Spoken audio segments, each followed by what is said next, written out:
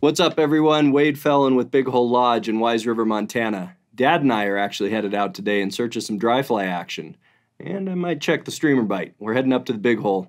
Before we launch, I need to run into Fish, Wildlife, and Parks to hear firsthand what are the new rules affecting the Big Hole River. Rumor has it I need to go and cut one hook off of all my articulated streamers, and I'm not 100% sure which section of the Big Hole River they closed to protect spawning brown trout last fall, nor for which date range. Is it open now, or do I have to wait till May 31st? So let's go check it out. We've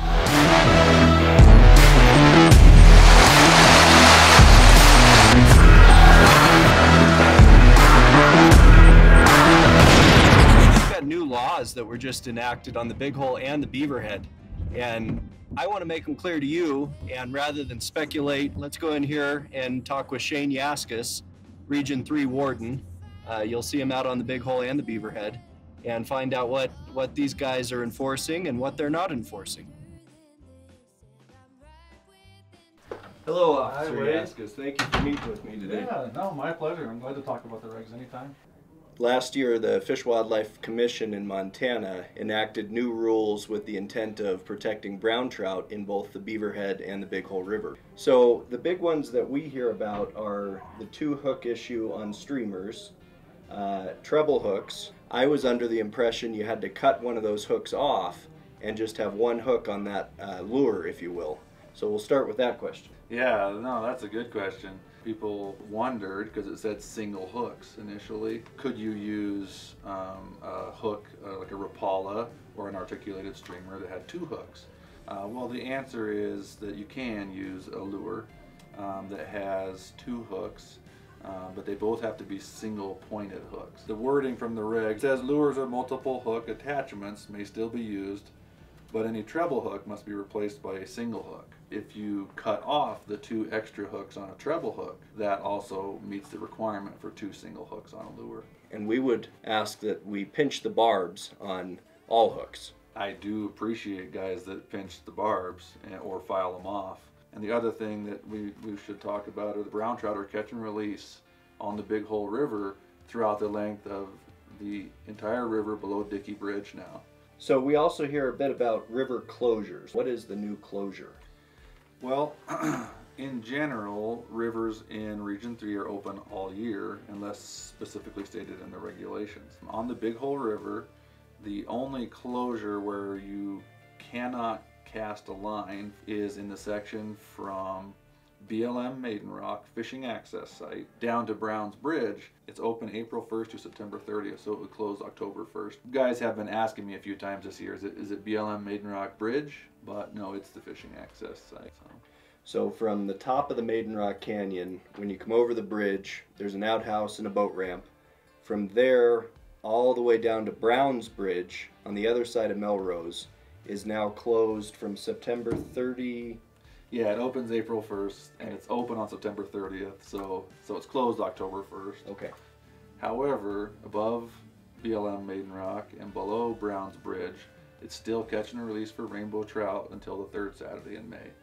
So guys are going to have to keep that in mind too, that there is 2 kind of separate dates there for opening. Yeah, you gotta read the regs before you go. You know, the days of just buying a license and going. And yeah. You gotta know now. Wardens we want you to have a good time out there. We don't want you to mess up. So glad we can talk about this stuff. How about bait fishing? You know, that's a big change this year, honestly. Artificial lures only from Dickie Bridge all the way down to the Jefferson River. You used to be able to use bait such as earthworms and things below salmon fly fishing access site, and now you can't. The other big change is it used to say artificial lures only and or maggots only, and they've taken maggots completely out of the regulations. So what laws have I not brought to your attention today that you would like to bring to our attention? The Aquatic Invasive Species Prevention Pass. Well, 3 times fast. Oh yeah, we got to come up with a better acronym. Boats that are owned by non-residents that are brought in from out of state to float them on Montana waters, you have to buy a $10 Aquatic Invasive Species Prevention Pass for non-resident boats. Even though you have one on your fishing regulations when you buy your fishing license, This is in addition to that. $30 for a motorized boat and $10 for a non-motorized boat. And so when we check your fishing license and you have, say, 3 non-residents in the boat and you're all from another state, and then we'll check your fishing license and ask for your aquatic invasive species prevention pass for your boat. If the boat is owned by a non-resident, yeah, they would need that pass. It's something new, so guys just don't think about it.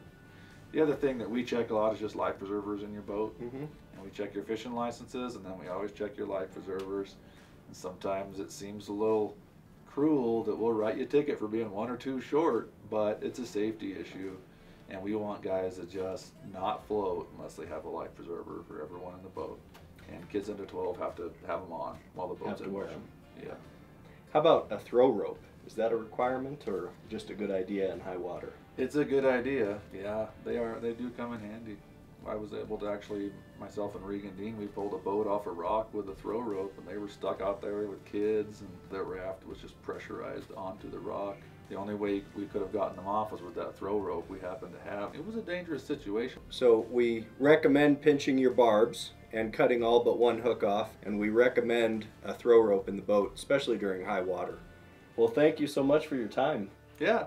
Really appreciate it. Yeah, We'll see you out on the river. Yeah, don't get in trouble. I don't like getting people in trouble. I like them to be legal. So I'm really glad we stopped in there. Articulated streamers are still okay. I strongly recommend, for the sake of the fish and for lack of further regulation down the line, everybody pinch those barbs. I'm going to pinch all the barbs in our flies coming out of the shop this year. All the streamers, I'm still going to cut hooks off those big articulated streamers. I don't know whether it'll be the back hook or the front hook, but we'll do another video about, we'll talk to fly tyers and streamer fishermen. A friend of ours always ties articulated streamers with just 1 hook, and he's got some science behind why he chose the front hook. Bigger fish attack the head of the fly, he feels. Please pick up a book of regs, because I guarantee these rules are going to continue to change. So each year I will do my best to keep you apprised of any rule changes. We'll do another one of these videos if something that we just clarified ends up becoming unclear again. Take care. Thanks.